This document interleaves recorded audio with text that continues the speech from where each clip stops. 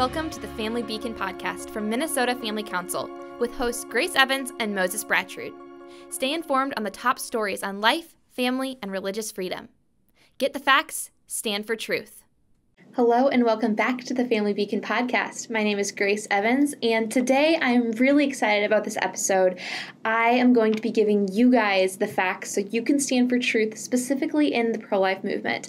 As you guys know, I am very, very passionate about the pro-life message, about this revolution that we're starting, and I think that there is no cause that is more worthy of us joining in and fighting for than the pro-life movement and the pro-life revolution. And so today I really wanted to dedicate this podcast episode to that topic. Moses, unfortunately, is not able to join me. So when he told me I was doing the podcast episode alone today, I knew that I had to talk about pro-life activism because I feel like you and I haven't really been able to sit down, have a chat just about pro-life activism. We've talked about it so much before on the podcast, but we've never had a podcast episode dedicated to it. We've had episodes dedicated to the topic of abortion, to the topic of pro-life, to pro-life apologetics. But when it comes down to activism, I feel like that deserves a whole podcast episode of its own. So today, here's what we'll be talking about, you guys. We'll be talking about my personal story of how I became a pro-life activist. We're going to be talking about why your voice matters, why you should join this fight. Why is this fight more important than all the other fights? We're going to do a little bit of pro-life apologetics 101 if we have time, although we do have other podcast episodes that you guys can reference and we will have linked in the description below if you'd like to. I'd like to talk to you about some fast facts that you can always bring up when you're having a conversation with someone about the topic of abortion that you can just pull out of your back pocket. They're really good facts to reference, and I've compiled a list of, I think, 5 or 6 top fast facts for you guys. We're going to talk about the importance of staying on message and also the role of compassion and truth.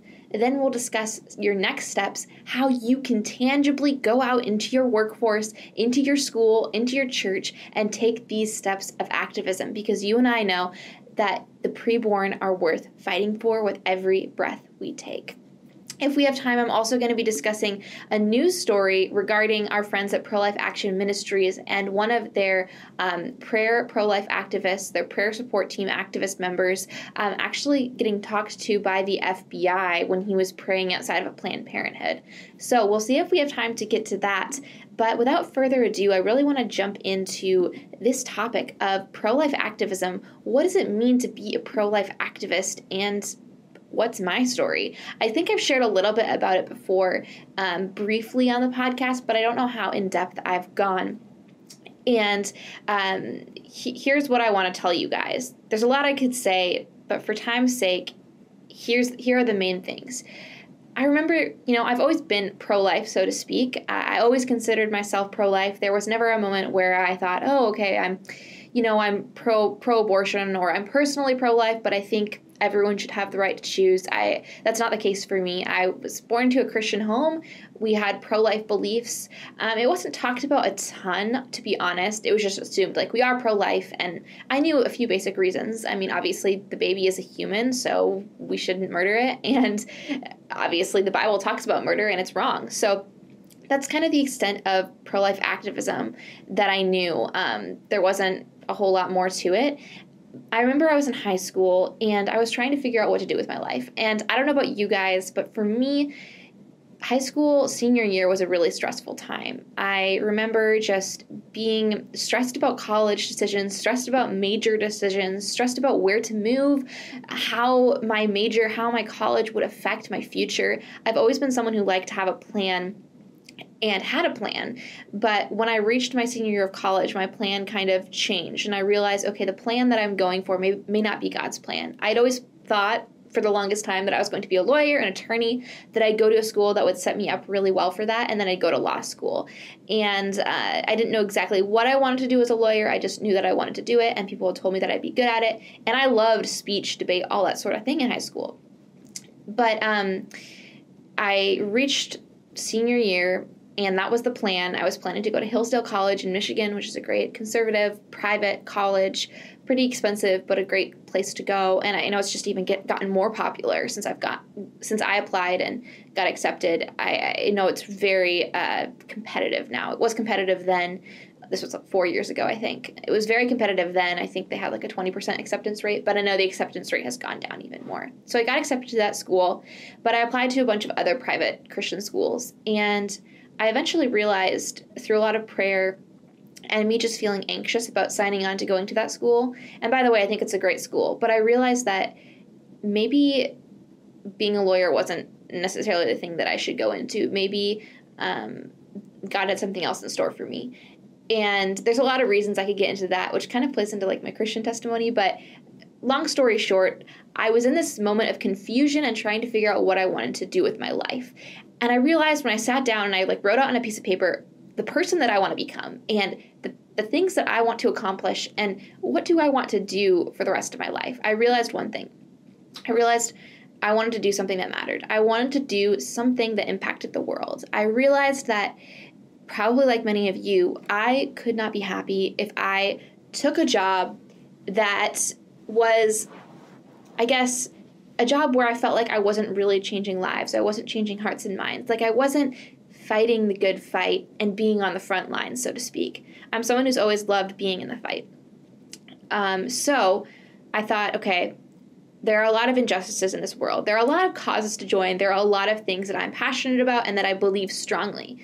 And there was a lot of different things. I thought about, there's immigration, there's human trafficking, there's all these things that I could rise up and join that cause. But around that same time, I think it was January of my senior year, so it was January 2019, New York City lit up its skyscrapers in the colors of pink and blue to celebrate the fact that they had just legalized baby murder. They had just legalized abortion up until the moment of birth. Now, when I saw that news headline, I think I was scrolling through Instagram. I saw it, and you know that moment where you just like, you have this kind of drop in your stomach and you feel queasy like you're going to throw up? That's how I felt. Never before had I, in my very short life, had I been faced head on with the stark reality of abortion and realized how prevalent it was and how many people actually thought it was okay that late in the third trimester, right up until the moment of birth. That was what made me face the facts. And I think that's the very first thing I want you to realize is in my journey from, I would say, passivity, honestly, to pro-life advocacy, I had to be faced with the stark facts. I think that's something that all of us faced at some point in our life, in our career as a pro-life activist. If you're a pro-life activist, there was a time when you weren't very outspoken about your beliefs. You had your beliefs, but you weren't as outspoken. And then something switched. A light went on in your brain. You had that moment of reality and the facts were forced in front of your eyes. And those triggered you to respond. And so for me, it was New York City lighting up their towers in baby colors, in blue and pink. And so I was horrified. And so immediately after I saw that, I realized I need to research this more because I just wasn't aware of how big of a problem this was. I knew people got abortions, but I was like, okay, I didn't know how often this was the case. So I researched it. I found Live Action, which is a great organization, one of my favorites, absolutely. They do an incredible pro-life work, and I'm a huge fan of Lila Rose. But I found Lila Rose, I found Live Action, I found all of their resources and their response videos responding to common pro-abortion talking points. And I realized the more I researched, the more convinced I became, which is incredible. Like each argument that the pro-abortion side brought up, I was like, wow, it's just so blatantly wrong. Like I didn't realize how easy it is to debunk these lies. So shout out to Live Action and Lila Rose for their amazing resources and for her hard work.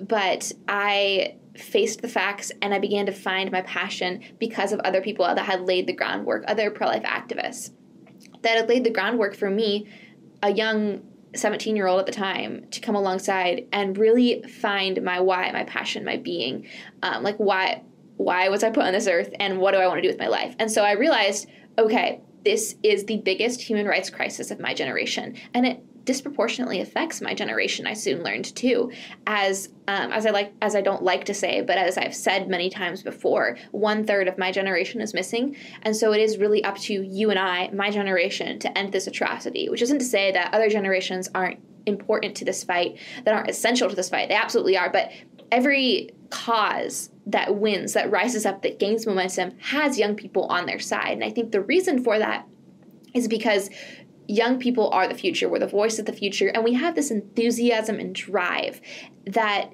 often sets us apart from different generations. Young people have that enthusiasm. We don't have cynicism yet often, and we're go, go, go. And I think that's what's really important. And so I found my passion, and I realized this is what I want to dedicate my life to. And then the question was how. And sometime maybe I'll talk more about college and decisions and things like that. I feel like that's a really helpful conversation to have, but I don't know how many young people are watching this and how interested you guys would be. Anyways, I found my passion, and then I began using my gifts. And I remember I was hired on here at Minnesota Family Council many years ago now, I think like 4 years ago. This was right after I graduated from high school. I became their public policy intern. So very grateful to John Helmberger, their CEO, for reaching out and offering me that internship. It really catapulted me into a life of pro-life activism. And so I interned in public policy, loved the person I was interning for, our then policy director. And then I kind of, over the years, I've gotten into communications here at Minnesota Family Council. I think I'm on like year 2 or 3 of communications, and maybe 2.5 years. And so started this podcast with Moses, of course, and realized, okay, I love to speak. I love communicating things to people. And it's really is incredible that I am paid to talk about the pro-life movement and to advocate for the unborn. That is my job, and I love it so much. And so really Minnesota Family Council was a huge blessing to me, came alongside me, mentored me. Honestly, without their help and their guidance and the mentors that have been placed in my life because of them, I wouldn't be where I am today without them. So yeah, I started using my gifts. I also started, like, apart from MFC, I just started doing stuff on my own social media platform, which grew pretty exponentially overnight. When I started sharing about why women don't need Planned Parenthood and how Planned Parenthood actually really hurts women, and that we just deserve so much better. We deserve healthcare centers that will offer us hope, compassion, and truth, not lies and euphemisms, and will only stand with us if we sacrifice our child. So that is my story in a nutshell. Again, it's a journey of passivity to pro-life activism. And Moses always says, you were never passive, Grace. And honestly, I beg to differ, because I think a lot of us are really passive, because even if you know the truth and you believe the truth deep down, if you're not speaking up about it, you are pretty passive. I mean, here's what I want to tell you guys. We need to start acting like abortion is what it is. Our actions need to follow the truth about what abortion. And if abortion is what it is, the brutal murder of an innocent child that many Americans support or think they support, then you and I have an obligation to rise up. So that's my story. A lot of you probably have similar ones. You face the facts, you find your passion, and then you use your gifts. So find your why. Let's jump into this is what I always say when I'm talking to people about the pro-life message. First and foremost, we need to let our hearts break. Why? Because 2,363 children die every single day here in America due to abortion. 2,363. And that's the estimate based off of the numbers, the reports we have. We know in reality it's far more than that. Tragically, it's far more than that. But that's the numbers that we have. So at least over 2,000 children are ripped apart in their mother's womb, which should be the safest place for them. So we need our hearts to break, and I think unless you're faced with the facts like I was, brutally, unless you're faced with something like that and you have that jolt, it's not going to inspire you to activism. So face the facts and grieve for the unborn, because they are worthy of life and they are deserving of our grief. Next, I just want to talk to you briefly about why I need your voice in this movement, why this movement needs you specifically, because I think it can be easy to think, okay, well, just like, why does my voice matter? I'm one person. Like, what kind of a change can I make? Here's the deal. If you care, you can make a difference, because this is the biggest human rights crisis of our generation. I hear a lot of the time from people that follow me on social media, or I meet in person at speaking events, like, wow, I love what you do. I'm so grateful for what you do, but I could never do what you do. And I think to myself, you don't need to do what I do to make a difference and to change the world and to fight for the preborn. Like, there are people out there that are so skilled artistically, and I'm not. I mean, I know how to do a little bit of graphic design. That's part of my job, but I'm just not an artist. And some people are very good at that, or some people are super talented at cooking, or like there's so many things people are really good at and I'm not, and I'm good at public speaking. I'm good at some other things, organization. I have this optimism, but really, when it comes down to it, I'm using my gifts to fight for the unborn. That doesn't mean that your pro-life advocacy has to look like mine. In fact, it shouldn't look just like mine, unless you're just like me. But there's no people that are identical in our world, right? So I think it's really important for you to look around and to realize, okay, there are gifts that I have, and these gifts I should be using to fight for the unborn. And that applies to just the Christian life in general and like the church. If you're a Christian, you should think, okay, I have gifts that other people don't have. And how can I use these gifts to serve the church? And one of the ways the church serves itself and the way that it can serve other people and the lost is through pro-life activism, because we're called to care for the poor and the oppressed. And so if you care, you can make a difference. This is what I tell people all the time, especially students. Like, I am just a girl who cares. I am just a girl who is convinced that I am on the right side of history. So if you care like I do, if you care just as much as me or more than me, you can and will make a difference. Mark my words. Second, you need to remember that all that is necessary for evil to triumph is for us to do nothing. That is a quote from Edmund Burke.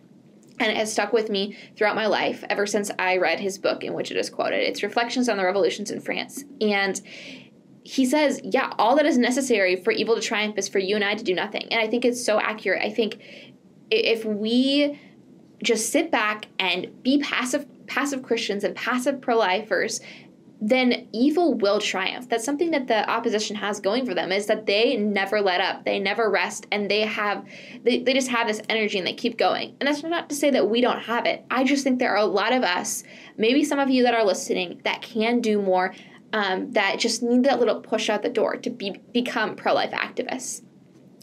Finally, I've already touched on this, but we need your voice, and I'm speaking to young people right now because I know that there are young people listening or watching. Any successful cause must include you and I, because we are the future of America. We have the vigor, the enthusiasm. We have the drive to make it happen, to end this atrocity.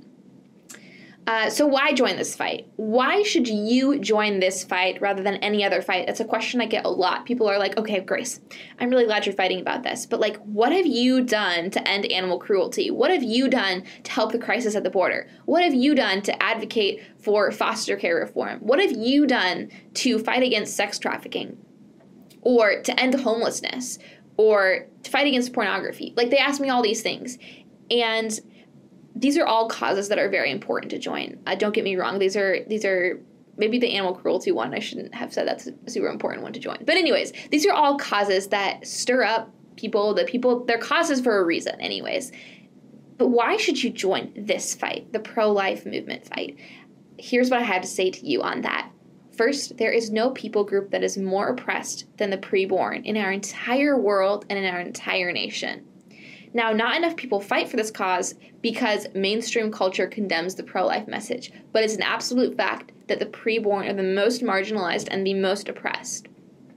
There have been more people murdered through abortion than any genocide in history. If you look at the numbers I think we're over like 62 million at this point, which is insane and tragic, and I can't even fathom that number in my head. So we need to rise up for them because they are the most oppressed. Next, you should join this fight because this fight is about basic human rights. And I've said this on the podcast before, but I will say it again, and it's this. If we don't know what it means to be human, then we're not going to be able to have arguments or be able to define what it means to be a man or a woman. If we can't define what it means to be human, then we're not going to be able to tell people why human life matters. And therefore, everything is now flowing of human life and the central truth about the sanctity of life and why it should be protected. If we can't get that straight in our society, we don't have a chance. We need to help people see what it means to be human and who is human and why humanity should be protected.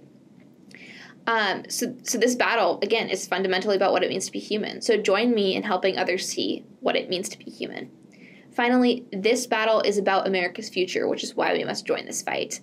America's future is being murdered in the womb. Our birth rates are devastatingly low, and literally our country is killing off future doctors, future moms, future dads, future lawyers, future scientists, future entrepreneurs. We're killing off the future of America, and more of us should be here today.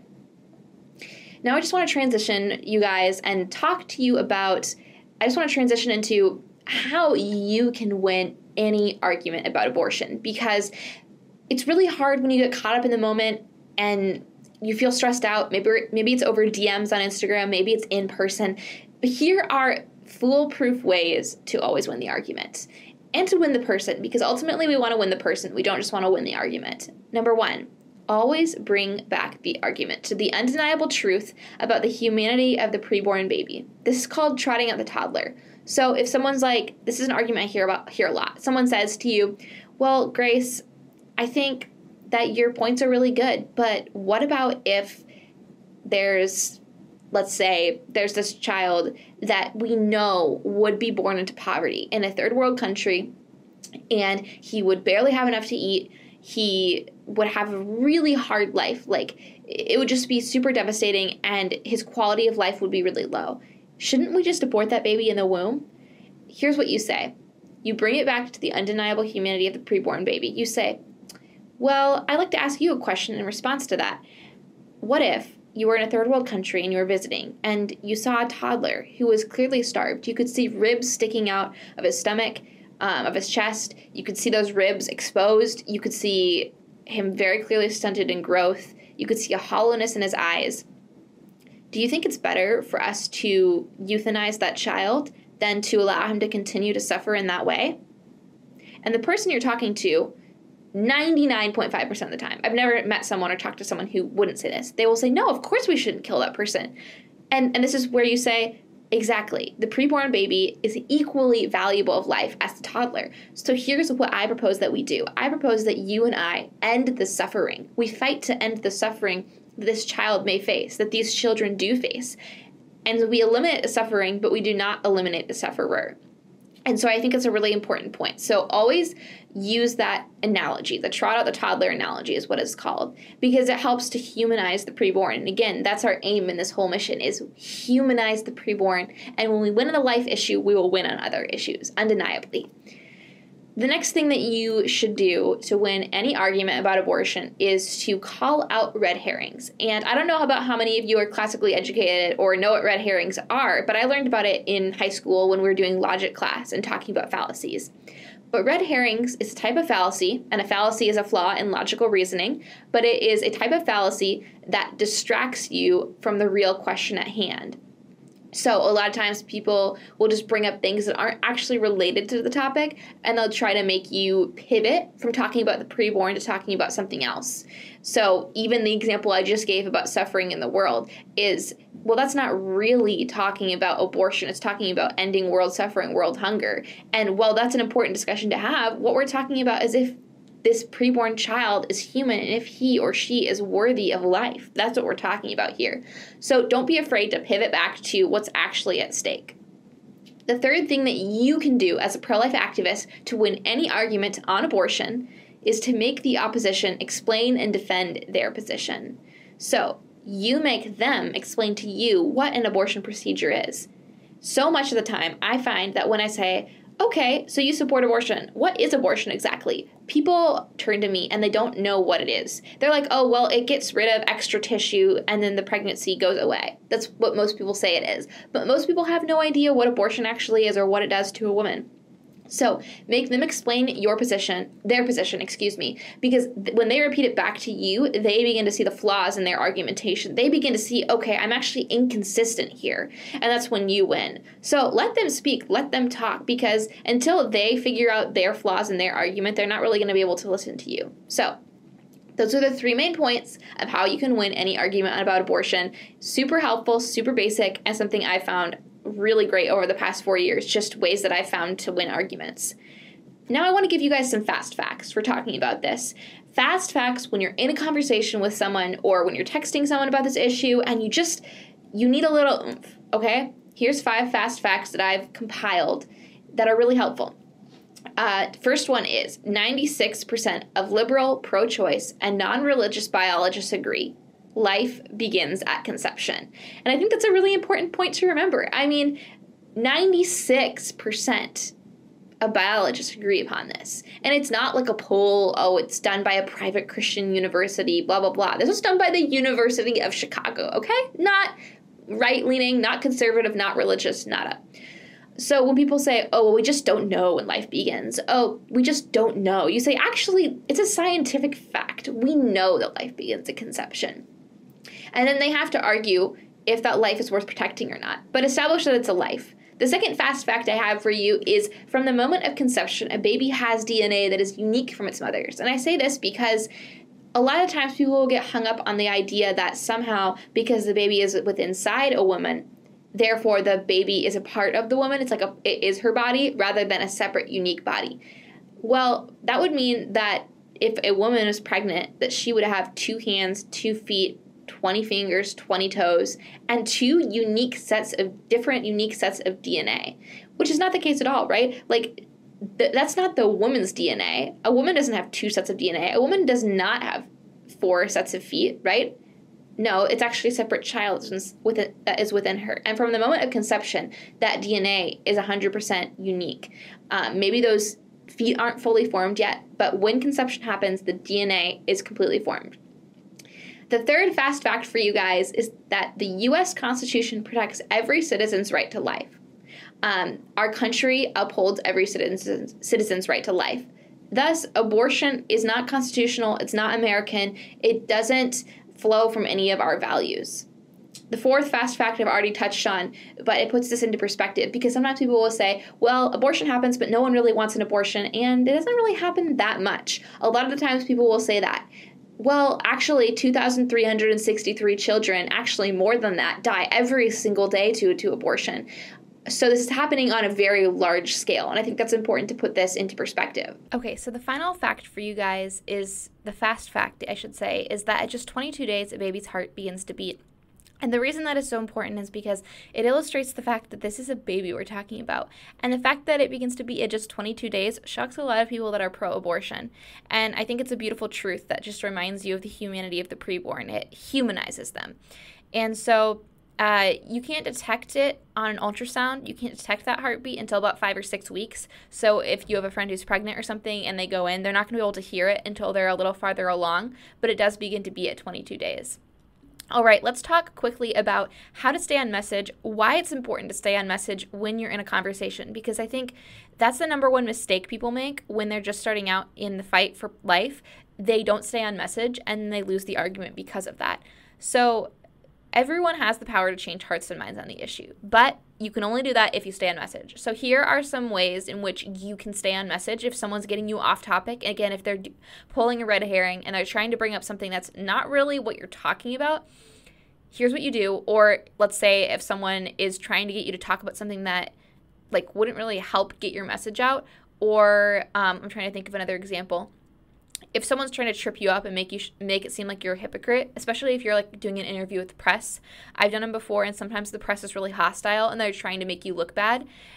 Just remember, if you're talking to a journalist or if you're even talking to just a person and just a regular person, just remember that it's your job to show the humanity of the preborn and to stick to that truth. It's not your job to debate them on foreign policy, about immigration, or about how to end hunger, worldwide hunger. That's not your job, right?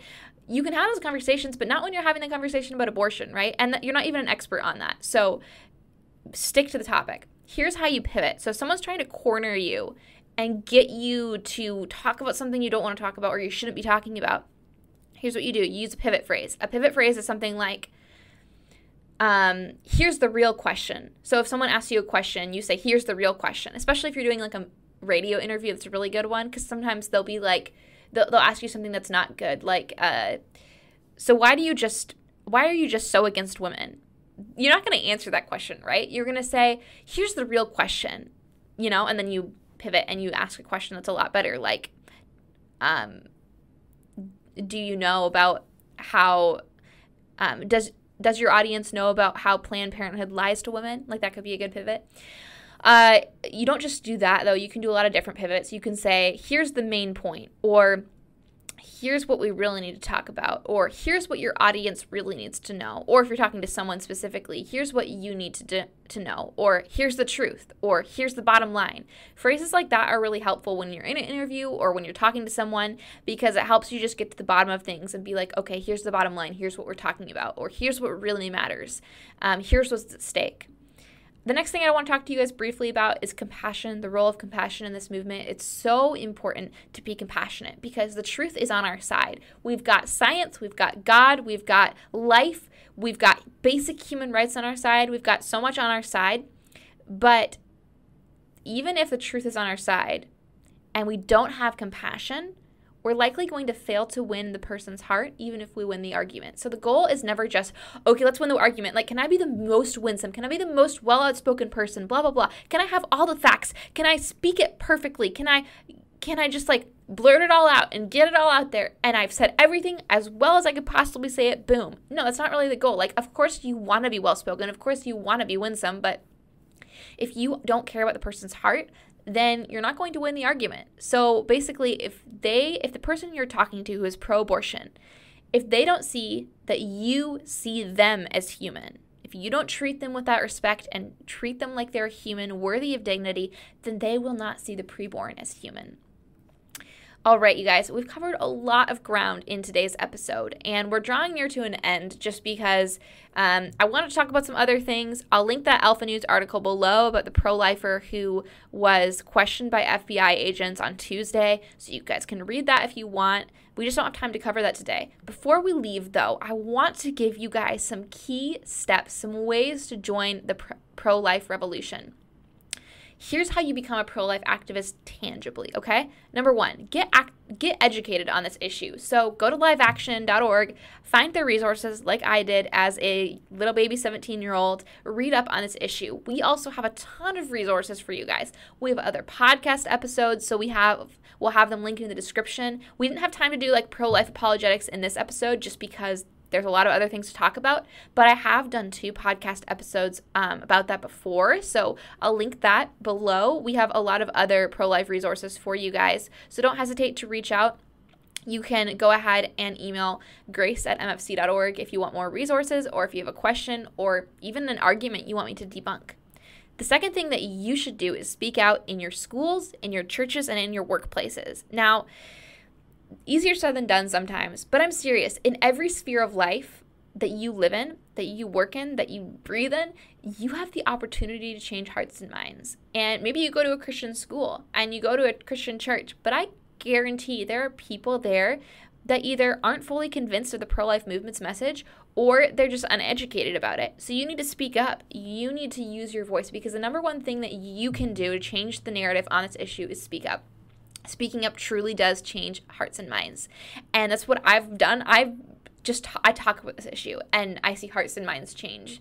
So the third thing that you guys can do is you can organize a pro-life chalk day. It's a really great way to get the pro-life movement's message out. You just grab some chalk, you go onto a sidewalk, and you write some life-affirming messages. And that's just a great way to show your support for the preborn. The fourth thing, that you can do is to start a pro-life group at your school. Now, Students for Life is a great organization that I've worked with before. I love what they do, and I've gone to their conferences, but they help you get started working. They help you start a pro-life group at your school. So if you need help, you can reach out to Students for Life. Otherwise, you can also reach out to me. I'm happy to help and be a mentor for you, but I love Students for Life, and they have a lot of really cool resources for you guys. I'm pretty sure that they also send you guys like money and stuff to run pro-life events. So that's cool. The fifth thing that you can do is utilize social media to get the word out about this human rights crisis. Now, not everyone has social media, but for those of you that do, that can be a really great way. Now, I'm not saying, okay, go ahead and get into a bunch of little fights and wars with people like in the comment sections and just have this back and forth battle. That's not really how hearts and minds are changed, but I would encourage you to post about it on your page, on your stories, on your feed. Post about it and state your position concisely and clearly, but don't feel like you have to go back and forth Adam and Adam with the same person. People usually don't change their minds in the comment section. But a post can be really helpful, and it can show your alliance with the preborn and with women in need. You can also volunteer at your local pregnancy resource center. Great way to get involved. You can go to cradleofhope.org to find the closest pregnancy resource center to you. I'll also have that linked below, but it basically is just a map, and you can click on ones and you see which one's closest, and they always need volunteers. You can organize a diaper or baby drive or baby clothes drive at your church. That's a great way to get involved, especially to activate your church to be involved in the pro-life movement. Number 8, you can invite me to speak about the pro-life movement at your church, at your youth group, or at your school. I would love to come talk to you guys. If you go to mfc.org, there's a little banner and it says request a speaker. You can click on that and fill it out. You can also email me, grace@mfc.org. I would be happy to come speak to you. My schedule is filling up quite a bit, especially in October, November, because I already have a ton of speaking requests from parishes, churches, local communities. I'm really excited for all these events, but make sure if you want me to come speak to you, you get it on the calendar now, because I don't have that many weekends or nights open, honestly, because there's a lot of speaking requests coming in. And honestly, when I come to speak to you, I can give a presentation that's kind of like this. In fact, right now I'm looking at some notes from a presentation that I've given. This is what I call the engaging in the fight for life talk. I talk about my personal story. I talk about how you can get involved in the fight for life and why you should care. So it's very similar to what I've just been talking about. But I can also tailor my talk to you. I can also tailor my talk to why abortion hurts women, because I think that's a really important topic. So really, I can talk about whatever you guys want within the pro-life arena. And I can just do basic pro-life apologetics back and forth too. Love doing that. So yeah, you can invite me to speak. Number 9, you can subscribe to this podcast so you can get the facts and stand for life every single week. Make sure you tell your friends about this podcast too, because guys, we tell you about so many different things on this podcast, right? All right, so those are the top main ways in which I think that you guys can get involved in the fight for life. A lot of those ways are things that I do in my life. I want to just remind you that at all costs, you and we are the face of this movement, and you and I must keep the pressure on. We had a huge win that we saw recently, right? This summer, June, we saw Roe v. Wade, the giant of Roe, fall. It is now in the ash heap of history. Praise God. But the thing is, there was a lot of momentum then, and we need to keep that momentum going. We must keep that pressure on the opposition. We must never stop fighting. If we let this pressure just kind of diffuse and sizzle down, we're going to lose the fight. But I know that you and I are pro-life activists, and if you're not a pro-life activist yet, you will be. Refer to this episode, reach out to me. I will help you get the resources you need. Here's the deal. The truth is on our side, and the truth will win. Life will win. The light will always win. Darkness will not prevail. We have a lot of enemies, but the fact is that God is on our side, and if God is on our side, we cannot lose. We can only win. All right, you guys, thank you so much for tuning in to this episode of the Family Beacon podcast. It has been a pleasure to be here with you guys today. We've covered a lot of different things, and it was just great to talk to you about something I'm so passionate about, and I feel like I could just talk about for another hour or two, honestly. Thank you for tuning in. Remember, you can tune in every single Friday so that you can get the facts and stand for truth. I'll see you next week.